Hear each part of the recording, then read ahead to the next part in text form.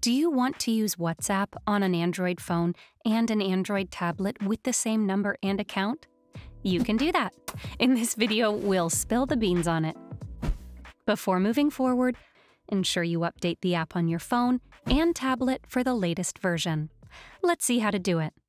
We are assuming the Android phone as the first device that has WhatsApp already installed and linked to the same number. Now, on your Android tablet, download and install WhatsApp from the Play Store. Once installed, open the app. Now open WhatsApp on the tablet. Select your language of choice. Then tap on Agree and Continue. Press the three dots in the top right corner of your screen, then tap on Link a Device. You will now see a QR code displayed on your tablet screen. Switch to your primary Android phone to scan this code. Once the code is scanned, you're all set. The Android tablet will take some time to sync the information, and after that, you can use the Android tablet as the secondary link device to the same number.